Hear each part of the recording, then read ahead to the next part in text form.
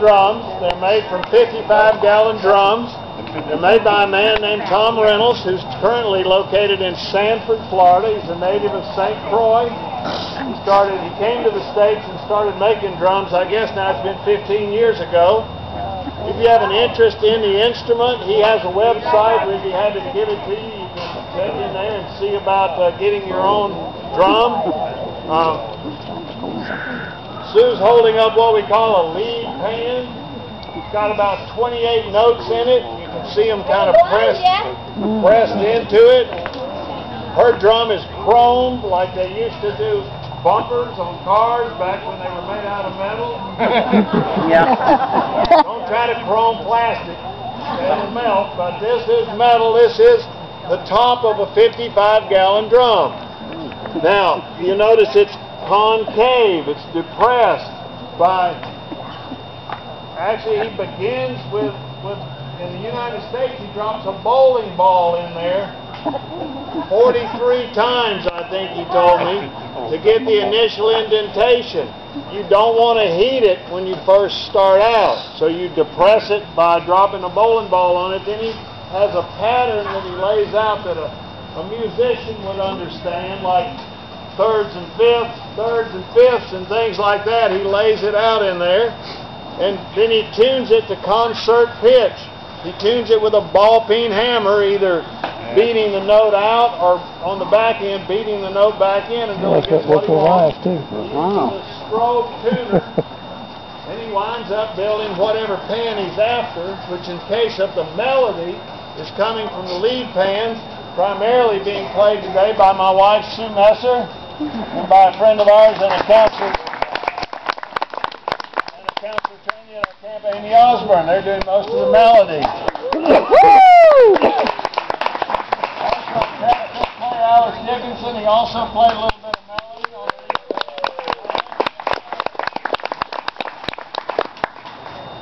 We hope that Alicia down here is learning some lead. She's playing, I guess, chords today, but she's on a lead pan.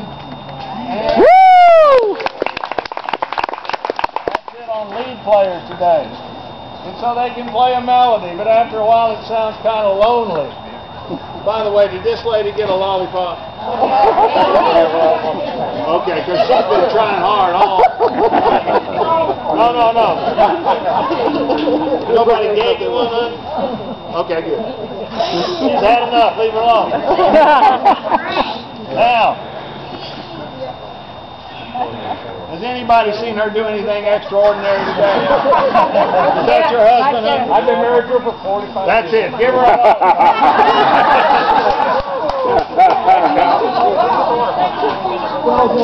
yeah. Everybody Those 45 wonderful years.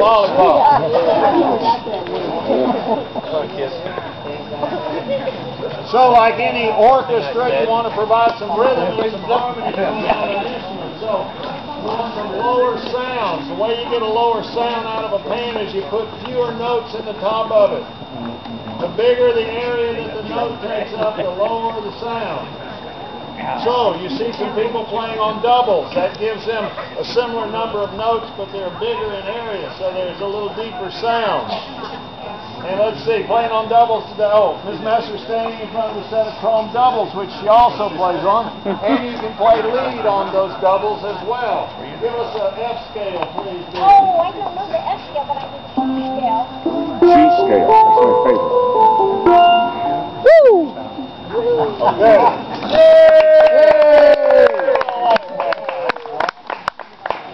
Now, so supporting that and providing some rhythm, we have a couple of Now you got your doubles today. Now you can go to the Jacob Sim, who's the counselor training with us, is playing with us.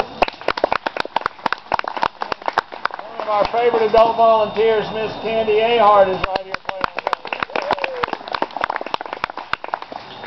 Let's see now. All right, except for the back row there. You got in the back row.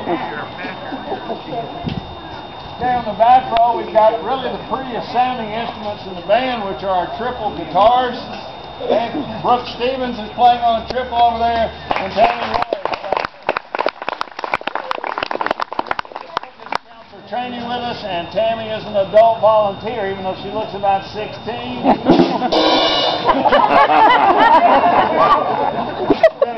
lot longer than that for 31 licks.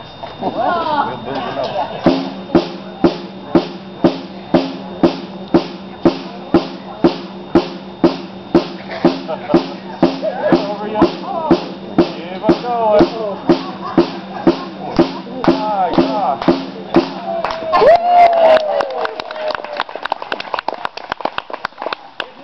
She started at camp 16 years ago. She worked her way up, she became a counselor, then she wound up managing the office, and she finished with her degree at the University of Florida, in part because of the scholarship she received from this group. Then she came back and worked in our office, and now she works as a missionary with our organization part-time and does some office management work in Emmaus. Thank you, Tammy, for your dedication.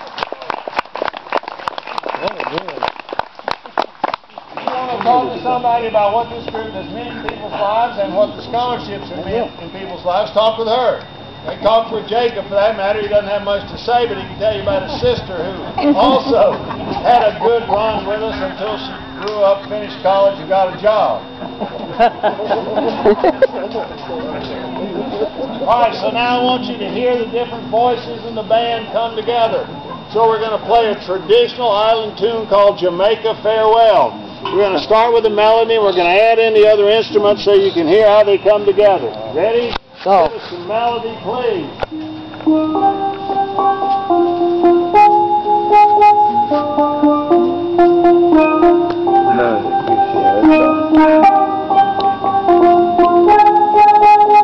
Okay, doubles, come on in.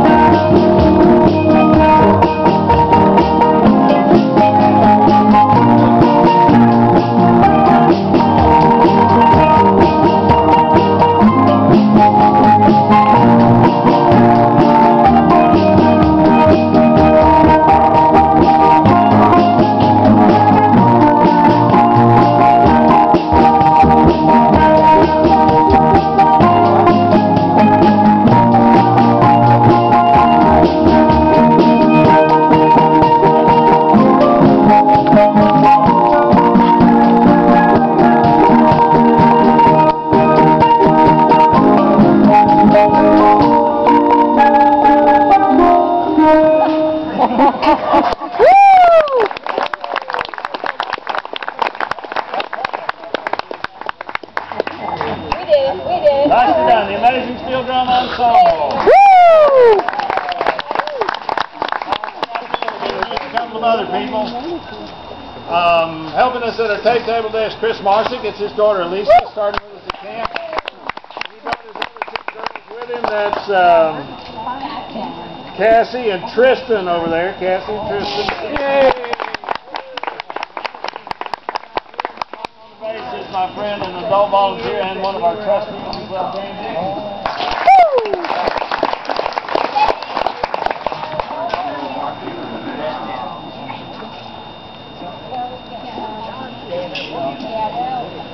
Alright,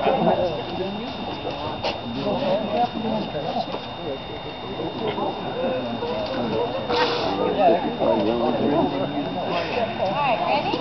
No. So, Amy, you need to go on this? Yeah, I was going to say the same thing. No, Alex. Tall and skinny.